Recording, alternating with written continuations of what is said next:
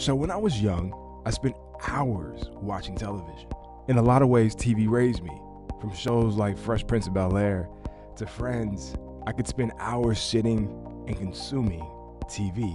Reruns of Will Smith, figuring out how to get into and then stay out of trouble was, in a lot of ways, adventure for me. TV was definitely my crutch, but eventually down the road, I stopped. And today I want to share with you how we can stop and take back our lives. So you may be asking, why stop watching television?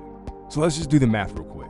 According to the AC Nelson Company, the average American watches more than 4 hours of TV each day, which isn't all that horrible.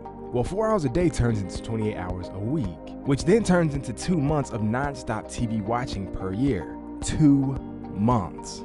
Seriously. In a 65-year life, that same person will have spent 9 years glued to the television. 9 years, guys. 9 whole years. Imagine what you can do in 9 years. You could master any skill you wanted to. So now that we know the problem, let's find some solutions. Like I said earlier, television was a crutch for me, but the reason it was a crutch was because it gave me an escape from an unfulfilled life, a life lacking a lot of excitement, a lot of adventures. It was a friend in a lot of ways. It was a teacher. It was there to entertain me and keep me entertained. And that was the problem. It was replacing the very thing I needed to have in the real world. So how was I able to stop? Well, the answer to that question is actually pretty simple.